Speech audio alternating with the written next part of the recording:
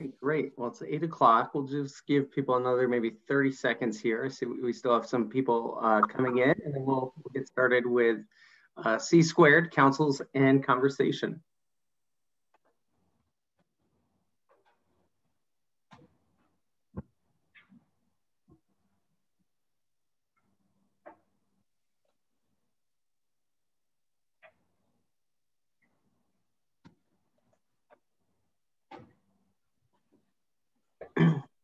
Well, thanks again, everyone, for joining us for today's conversation, how to increase workforce diversity while avoiding legal pitfalls.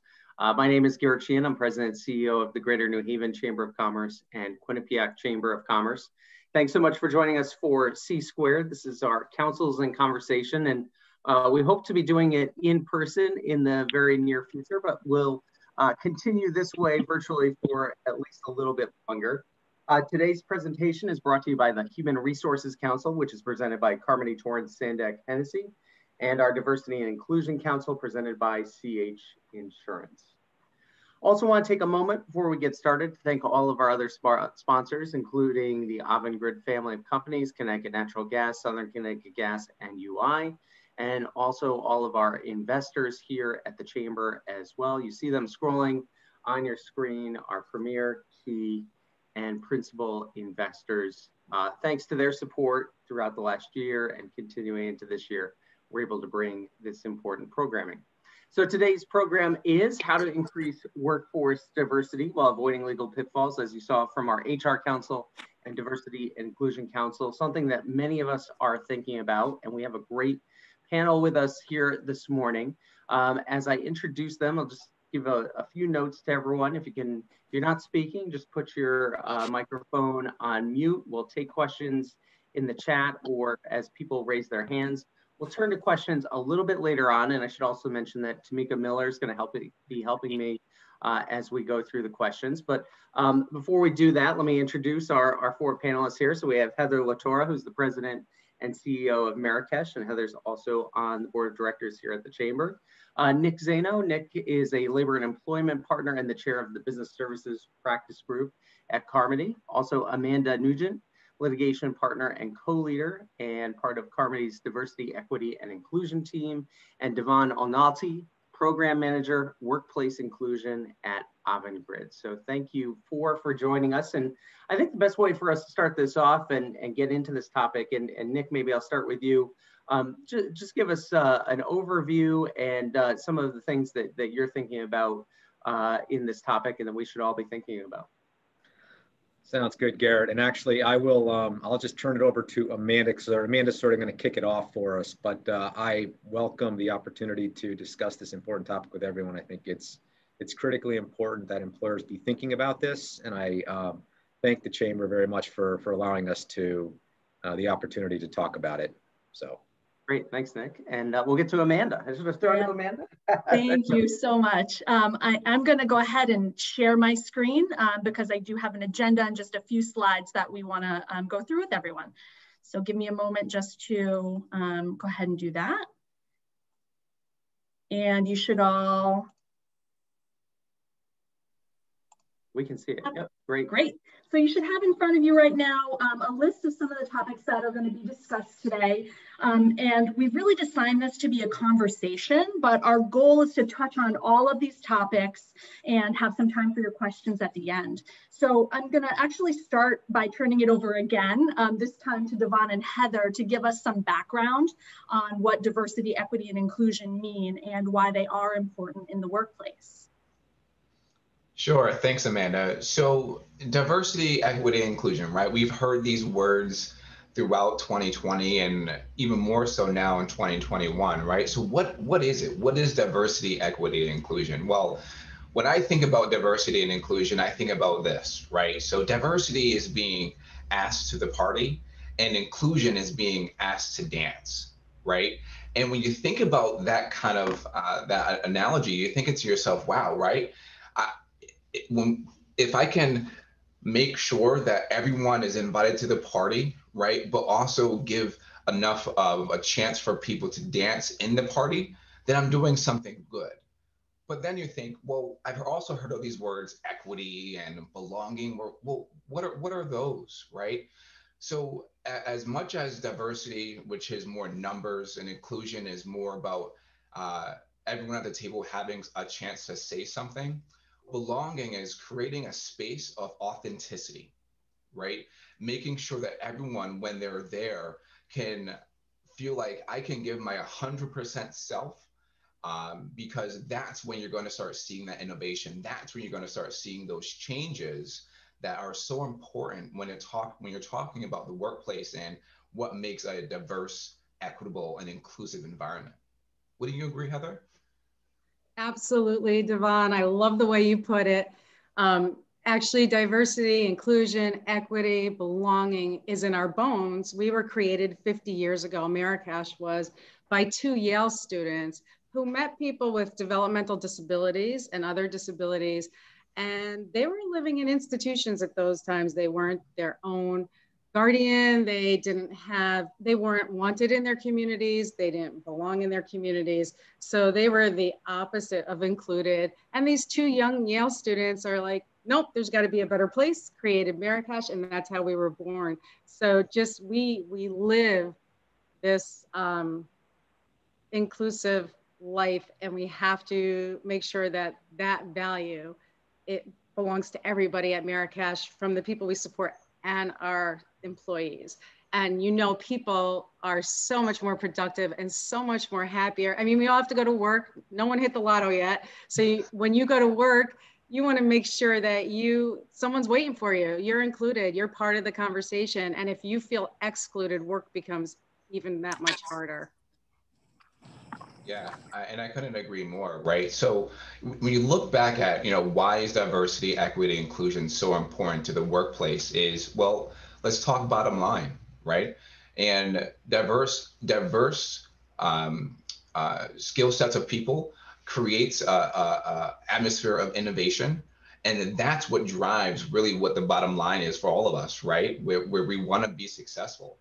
And without creating that group think, right, where everyone's kind of the same thought pattern, has the same background, more diverse C-suites or leaders or just everyday people allows you to go through some of those important tasks or those more mundane questions about, well, what do we do next, or how do we get better, or how do we attract more people that want to work here? Well, diversity, right, and inclusion, and then belonging, right? All those pieces all work together because that's what everyone's looking for. I mean, think about our newest workforce, right? Millennials, Generation Z, and how important diversity is at when they're applying for jobs, right? If they don't see a diverse set of individuals who are authentically giving their honest opinion about something, well, then they're not going to work there, right? So that's why diversity is so key when it comes to just everything, right? And I hate to put that blanket statement out there, but it's everything, right? Yeah. And I can't speak to it enough. And those of you that are my age might remember when diversity was tolerance, workplace tolerance. Mm-hmm. And that is so not what it is at all. And so we make sure that when people are hired or they start or they're working, that we remind them we actually embrace diversity. We don't tolerate people's diversity. We love it. And you notice neither of us said, oh, because it's the right thing to do. It's the right thing to do for our bottom line. It's the right thing to do as humans. It's the right thing to do at work. So, but you don't even have to say that because it just should be. Right, right. And Mary Rose asked a very good question. The question, if you all can't see it, it says, how do organizations create a space for authenticity in tangible ways? And that's such a great question because tangibility is the hardest part when it comes to authenticity. But here's what we do, right? At least at Avangrid, is we create a space where we have open and honest conversations, and that's a good place to start, right? Is when you're allowing yourself and your employees to have honest conversations, let's say about things that happened in 2020. Well, you're creating a space for authenticity, right? Go on other days, and I know that Nick and Amanda will kind of jump into this, but go on other days where we kind of check our personal baggage at the door. Well, now we're encouraging you to bring it in because we want all of you at work, right? We want to know how many kids you have, and what they're doing at school, and and how that impacts you as a person. Because if you're able to say, well, hey, I can bring my all myself today and every day, then you're going to appreciate what I can and cannot do, right? I think that's an important piece too, is I can do these things, but I'm also not able to do this because of maybe my family, my background, my religious affiliations, whatever the case, right? And that's okay, because that's creating that space of authenticity, because now you as an employer or you as an employee knows where those boundaries are, and that's important. And one last thing, you all could relate to maybe having a safety program at work, right? And whether you're in manufacturing or everyone's in an office, you want to maintain a safe work site. So it's not just a check on a list like, oh, we train everybody when they walk in and now everybody's safe and we don't have to worry about workers' comp and people getting sick or people getting hurt at work. So you have a whole initiative. And then you could say you have a culture of safety. So maybe you could relate to it that way. It's not just a one and done. And it is throughout from the time that you're actually writing a job description. There are things in job descriptions that might exclude people that you thought maybe years ago wasn't necessary in the job description. And I feel like our attorneys are going to be able to come on in and talk about that a little more and the do's and don'ts. And then we'll continue the conversation. We will, Heather and Devon. Before we even get to the specific details, just a question for some of the organizations who maybe, unlike both of your organizations, fully embrace the concept of DEI. Talk for a minute about the importance of, let's assume there's an HR manager on this call who wants to promote DEI, but DEI efforts at their organization. But the only way to really make that happen is if management buys in, and it's something that the organization as a whole fully embraces. It can't be just an HR manager sort of on their own.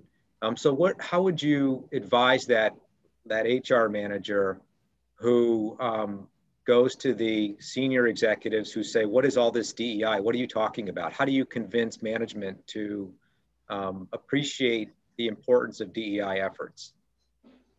Sure. So I'll take the first stab at this. So what I would say to any senior leader, whether you're a shop of 10 or a shop of 10,000 employees, is what we started the conversation with, and that's the bottom line, right?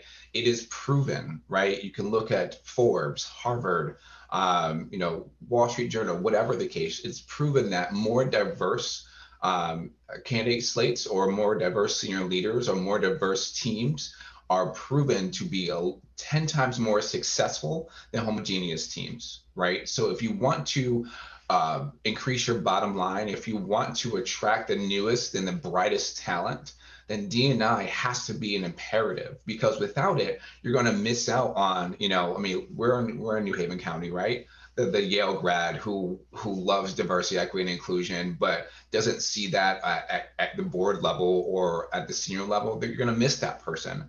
And that's the piece that D&I is so important to capture, because without those in-betweens, without those, I apologize, without those nuggets, then you're missing out on so much more than just, we're that D&I stuff, we'll get to it when we get to it. No, you're missing out on talent. You're missing out on creativity. You're missing out on innovation, right? All those things are so important.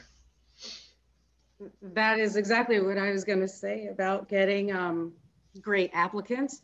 And also, sometimes senior leaders are a little nervous about it because they don't feel like experts. I'm not an expert. I'm the president and CEO at our company, but I know I have a team of people that are going to help us through this journey and make sure that it always remains on top as an initiative. So telling the senior group that we're going to help, we're creating, here's some ideas. We have a Multicultural Advisory Council, with people at all different levels at the organization that actually help us make sure that we hit our mark with continuing on with our journey. So let them know they're not alone, and that, you know, we'll make mistakes along the way, but committing to it is huge for all of your employees and your customers. I was just buying something from Bed Bath & Beyond, and I saw at the end, after I bought everything, it said, most of our suppliers are diverse, are minority-owned companies. And I'm like, oh, wow, that's great. I'm going to use them again. Like, your customers are happy to see that as well. Great. Thank you. With those background principles in mind, Nick and I are going to just briefly cover some legal issues to consider while looking to increase diversity in your workplace. And Nick is going to start that conversation for us. Great, thank you, Amanda. So first and foremost, I just want to make clear up front that there are legally compliant ways to promote DEI in your workforce. So anyone who's thinking, boy, I'm concerned about legal risk if I promote DEI, or I begin thinking about protected characteristics in order to promote DEI, there are legally compliant ways to do that. And before we get into those, I just want to remind everyone about some basic, very well-established legal guidelines that we also can't ignore. Our goal here is to sort of give you a basic framework for you to promote DEI in a legally compliant way, but ultimately the steps that you take, the specific steps that you take, the specific programs, the initiatives that you take, really should be reviewed with legal counsel. We can't get into all the specific details, but starting with the very basics that I'm sure all of you know, and it's just as a reminder, there are federal and Connecticut anti-discrimination statutes that prohibit discrimination based on a number of protected classes. And we have on the screen really just a partial list. You can add to that a number of other classifications like pregnancy and religion and citizenship, veteran status, and so on. And these statutes, these federal and state statutes, prohibit discrimination on two basic theories. One is known as disparate treatment, and that is where an employer makes a specific employment decision affecting an individual based on a protected classification. So for example, it's illegal under federal and state law to terminate an employee because of their age, right? And that's would be a disparate treatment. That particular individual was selected for termination because of a protected classification. Our federal and state laws also prohibit discrimination based on what's known as disparate impact, and that's where the employer did not intentionally discriminate against a particular group or a protected classification, but rather used a process that tends to either screen out if you're hiring or terminate employees that has a disparate impact on a particular group based on a protected classification. So it's not intentional, but the process by which an employer makes a decision or a particular policy that an employer has a disparate impact on one particular group over other groups. And so those federal and state laws continue to apply, and they would make it illegal, to give you hopefully an easy example, it would be illegal for an employer to tell a recruiter, for example, you know, I want you to hire somebody who is a female or of a particular race. And if the recruiter carries out that directive, it would be both illegal and discrimination for the recruiter and for the employer to make a decision that is just blatantly based on a protected classification, even if it's for the laudable and noble goal of promoting DEI. It would also be illegal for an employer during the recruiting or hiring process to ask employees about these protected characteristics. For example, it would be illegal to ask an applicant, you know, what is your age? An employer certainly shouldn't be asking applicants, what is your race, what's your national origin, where were you born, and so on. Those sort of employment decisions based on a protected classification, you know, are and continue to be illegal. And, you know, your DEI program that you ultimately adopt, should you choose to promote DEI in your workforce, you know, still needs to be cognizant of those very basic prohibitions. But you know, as I mentioned, there are things that an employer can do to promote DEI without violating the law. And,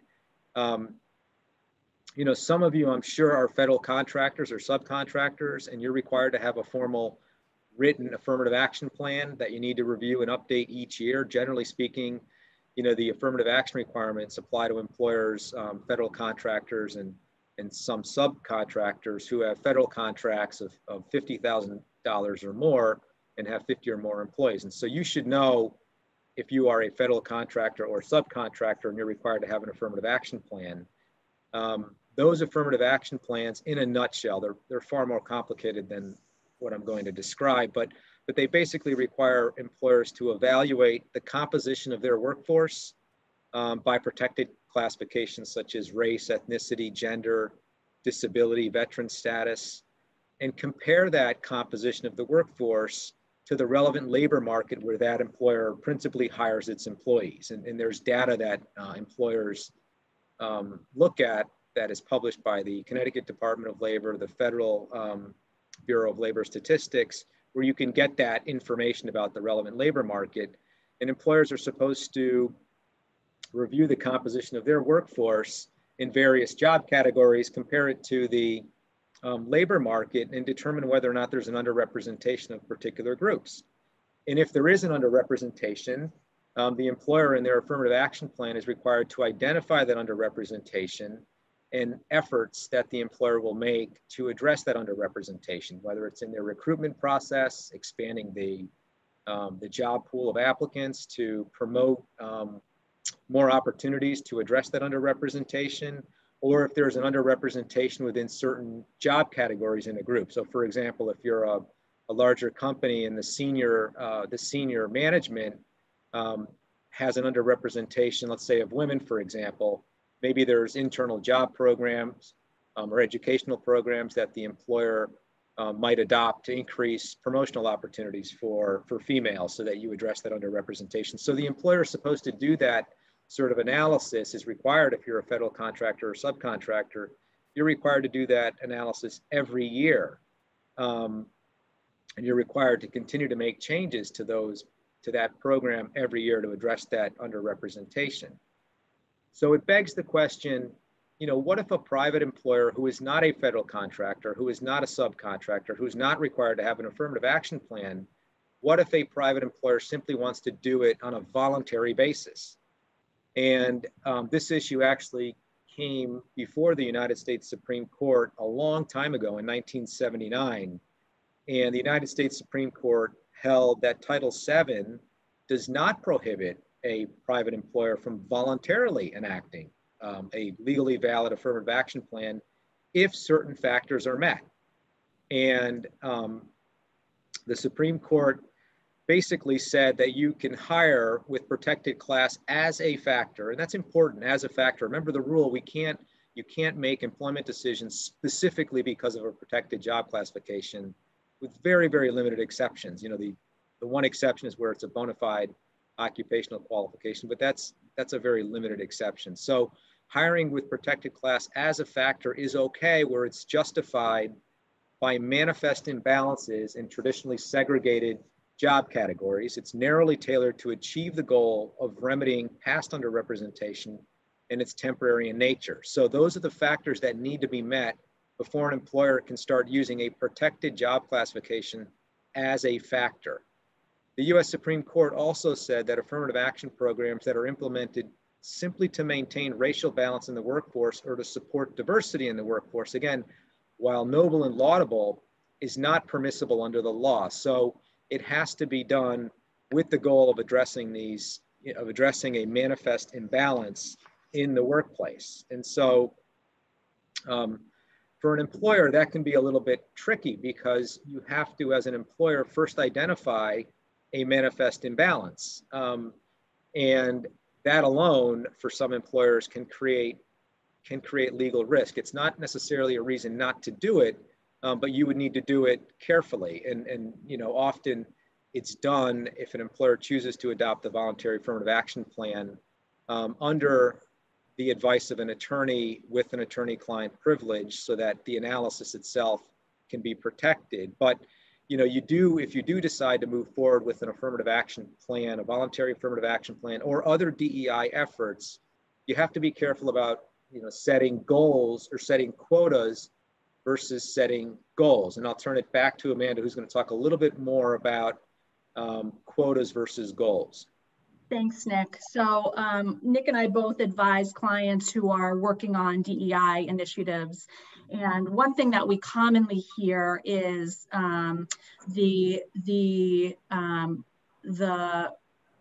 desire to set a quota of how many people of diverse backgrounds or of a particular background or characteristic the company wants to bring on in a time period. And that raises some legal concerns. And that actually goes all the way back to a Supreme Court case that was decided in 1987. And there, the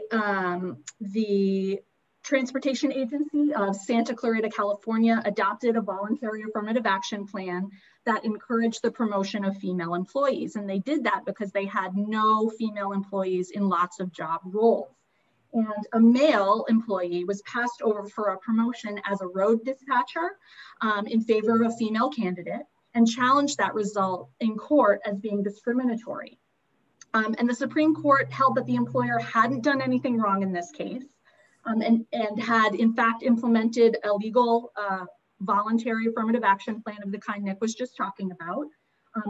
And part of the reason that the court was able to reach that goal, or reach that result, was because it found that the employer hadn't set aside a certain number of jobs for female employees, hadn't put a quota in place, but instead set a flexible yearly goal about how much they wanted to increase diversity across gender, that they constantly reviewed, and that didn't create what the court saw as an absolute bar to male employee advancement. So the key takeaway here really is that when diversity metrics are framed as quotas, they can be problematic because they can prohibit certain, or they can be viewed as prohibiting certain applicants from getting a particular position, where when it's framed as a goal, it does not. So what does this look like in application? An example of a quota is we will hire 5 women into management positions in 2021. And an example of a goal that might meet the same requirement is that we will increase the percentage of women in management by 30% over 3 years. So you've probably heard a lot of these types of goals in the media. Some good examples are the 25 by 25 initiative, which is the tech industry's goal to increase leadership diversity by 25% by the year 2025, and the Mansfield rule, which we use in the legal field, which requires employers to consider 30% underrepresented persons for each open leadership position. And framing diversity metrics in terms of goals, or diversity initiatives in terms of goals, really has several benefits. So it creates accountability without setting you up for failure. And what does that mean? It means that there is a stated objective which can be measured, and which managers and people who are in hiring positions can use and can be measured against.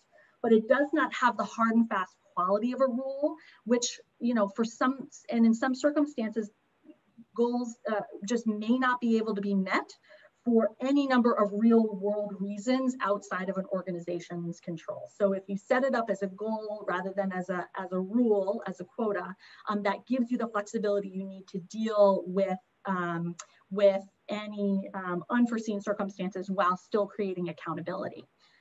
It also avoids the appearance or the possibility of tokenism. So sometimes when there are quotas in place, there can be a perception or a feeling that someone was hired just to fill that quota, irrespective of what their other qualifications are. So they could be the most qualified person by and far ahead of all other applicants, but because there is that perception that there's this diversity rule that we need to meet, so they got it because of that. That destroys the feelings of inclusion and belonging for that employee, and erodes the culture in your organization for all employees. So taking away that by framing it as a goal can really have lots of benefits in that way. And it also just creates less risk of a legal challenge, which is something that Nick and I like, because lawyers tend to be really risk adverse, and that is another nice benefit of framing diversity initiatives in terms of goals. So with that background, we are going to talk a little bit about what do you do? So we told you what you can't do. We told you what the law says. How do you do this work? How do you increase diversity within this framework? And I've put up on the screen a list of some ways that we've brainstormed. We're not going to read this. We're just going to open it up and have a conversation now about some of the things that we can do, and hopefully have some time for your questions as well. So anyone who wants to jump in and start with some of the ways that the best practices that they like to use, we'll start there. So Amanda, we see naturally, I had to have faith in it, but naturally now we get so many candidates from all diverse areas because of who we are. And it just happens. And so like we were talking about, there's so many different touch points. So even in our main office, when you come in, you might see the rainbow flag, you'll see a Black Lives Matter poster. People are not going to come in and apply for that job if that is something that makes them uncomfortable. People are going to beg for this job if that makes someone very excited about it. And Devon, he has like 17,000 employees. So I know he has a lot of tricks up his sleeve in that area. So in different ways to attract and then retain a diverse workforce. Mm-hmm. So that's one of our things, is making sure even from the beginning. And when we have employee testimonials on our website, we make sure that we show all of our different employees that have worked with us for 5, 10, 15, 20, 25, 35 years. And they talk about their own experience. So I think what you're talking about, it's so ingrained in Marrakesh's DNA, but it's really important, these subtle things that you're doing, the signage, the representation, from just the moment, every outward facing touch point is reinforcing the message of we are an inclusive workplace. So those are things that anyone can do, right? They can make sure that they're doing that in their physical space and in their online space. Absolutely. And we know then it's working, because when we're hiring people, most of the people we're hired, and I meet every single new hire through the door, because I do like to talk about our values, and diversity and inclusion is one of our 3 core values. And so we do tell people on their way in, but I also find out how come they applied to work at Marrakesh. And more than half have always said word of mouth. Someone that works there told me about that job. So people aren't referring their friends and family and loved ones to come work for a place that was not, that doesn't hold that value, if that's what they value. Yeah, I'd love to hear from Devon as to some of your the tricks that Heather alluded to, or ideas, I shouldn't say tricks, but I do think and maybe one of you can speak to, there's a bullet there that says evaluate any internal referral programs. What do we mean by that? I mean, I know what we mean, but if somebody can speak to that, and the importance of increasing the pipeline for diverse applicants, like just what are some thoughts that you guys have and ideas that you've used or would suggest employers to use to address those particular issues?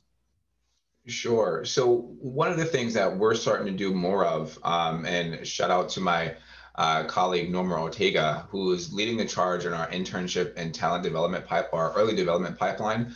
That's huge for us right now. In fact, last year we had our most diverse internship program in company history, which is huge for us, right? Because it shows not only our commitment to our early development program, but also to diversity and inclusion.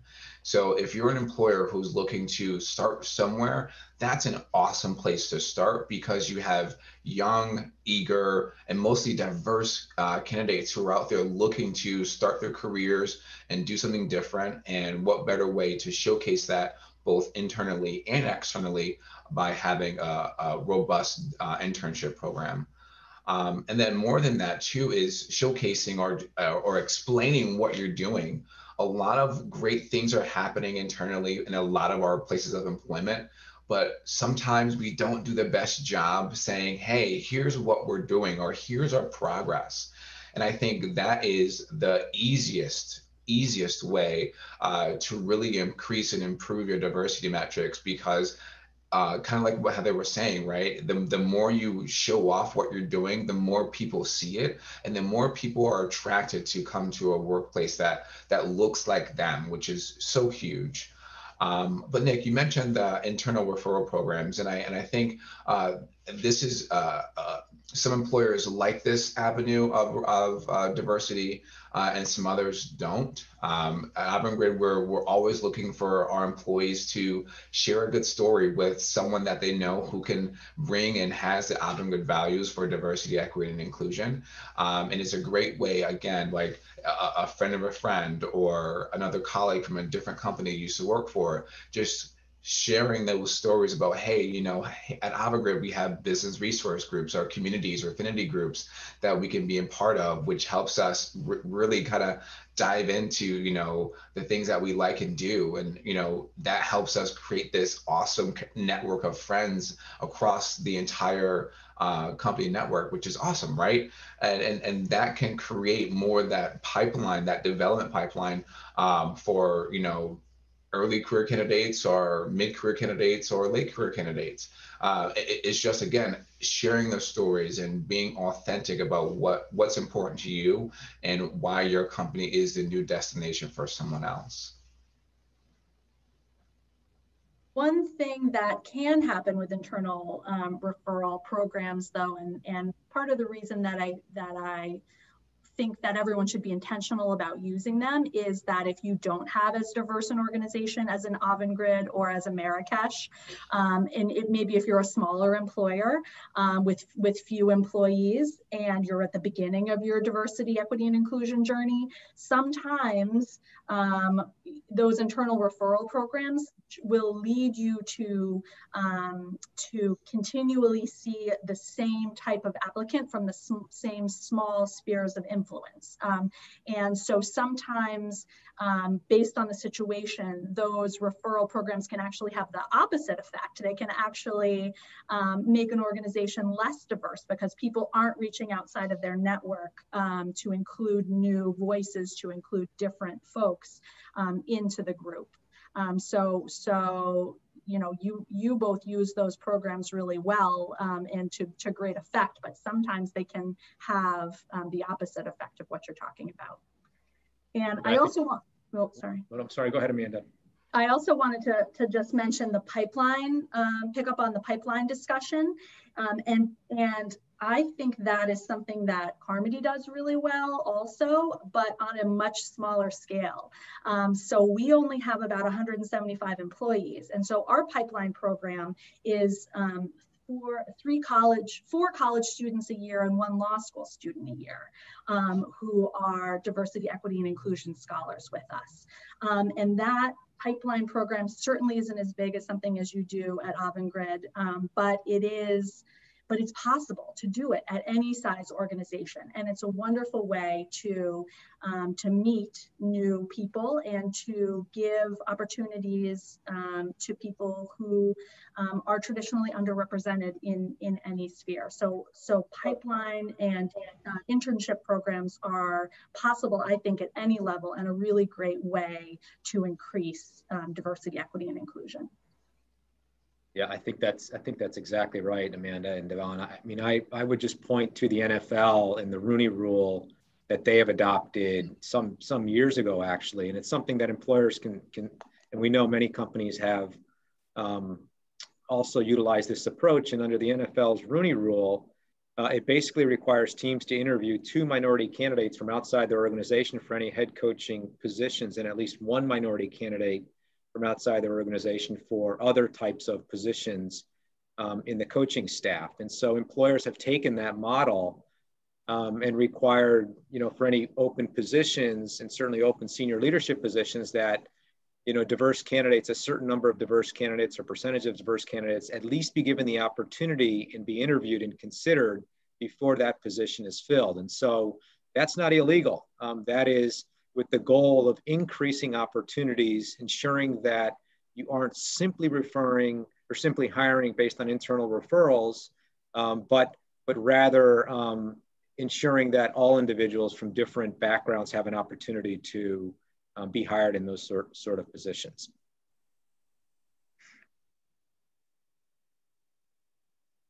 I see we have a question about if you're letting people hang up visuals or signage about diverse perspectives, wouldn't you as an employer also have to allow those that might be on the other side of the spectrum? And that did worry me at first, but we have specific policies about who hangs up what. And so our Multicultural Advisory Council is in charge of the place where we're allowed to hang things up.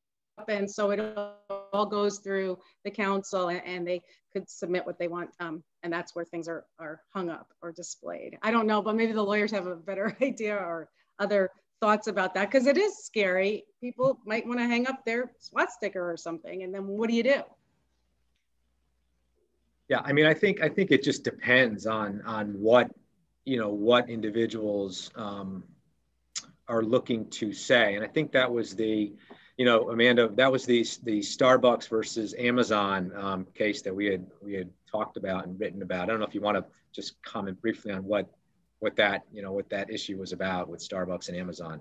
Sure. Yeah, we just have a few minutes left, but I'm happy to just say a few words about this. So this Starbucks and Whole Foods, which is owned by Amazon, that's took 2 totally different approaches to what happened last year when their employees came into work wearing masks that said Black Lives Matter.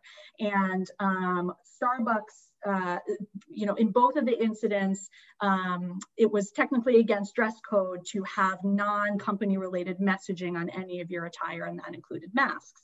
So Starbucks took the position that that the masks were against dress code, but we're going to fix that by having a standard Black Lives Matter dress code option that you can choose. Then they put it on a t-shirt that they distributed, and anyone who wanted to wear that could. So it was in keeping with their branding, their marketing, but it expressed the political message that some employees wanted to express. Whole Foods took the absolute opposite approach and said, nope, this is against our dress code, and we are going to tell you to go home. You're going to have to go home and change. And they got sued because of that. And the issue was that Whole Foods, the employees claimed, and it's still being litigated in Massachusetts in the federal courts and is about to go up on appeal to the First Circuit, that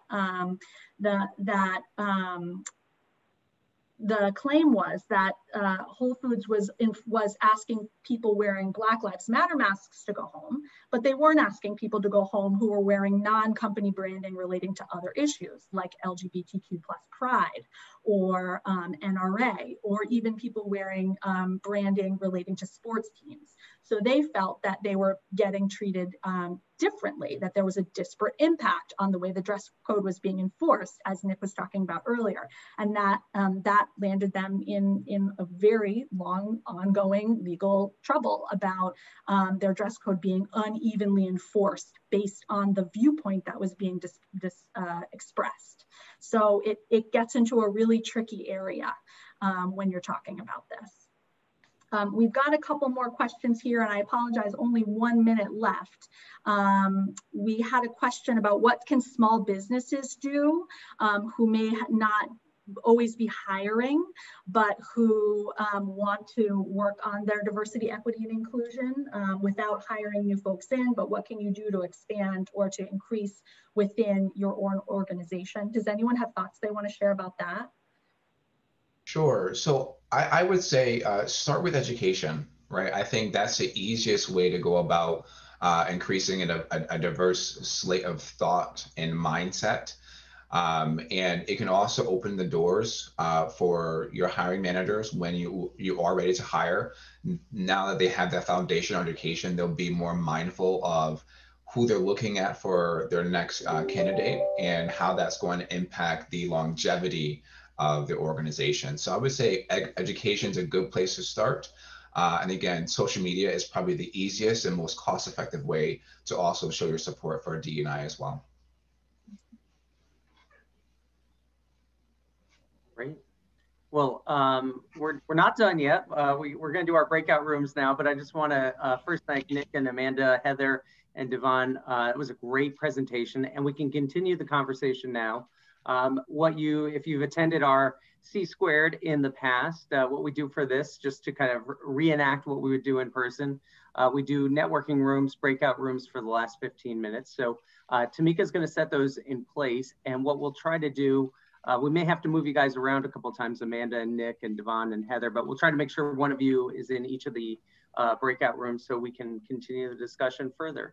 And feel free to talk about anything else. This is also an opportunity just for general networking. So we'll leave from the breakout room, so we won't come back. We'll close at 9 o'clock. And I just again want to thank Carmody, want to thank CNH Insurance for being our presenting sponsors of our councils, and both of our councils, Diversity and Inclusion and HR, for putting on this programming. And it was great seeing all of you today. I will let you know that on May 4th, we're doing a procurement event for small businesses with a particular focus on our BIPOC businesses. We're gonna have some of our anchor institutions speaking about how you get into their pipelines, so the hospital, the university, and also the state of Connecticut. And then we're gonna do a second session. So it's gonna be a 2-panel session where we talk about how you get your business ready to be able to serve those anchor institutions. All right, well, we will move over into the breakout rooms. Tamika's gonna set those in place, and thank you again for joining us this morning. Thank you. Thank you. Thank you, Garrett. Thanks.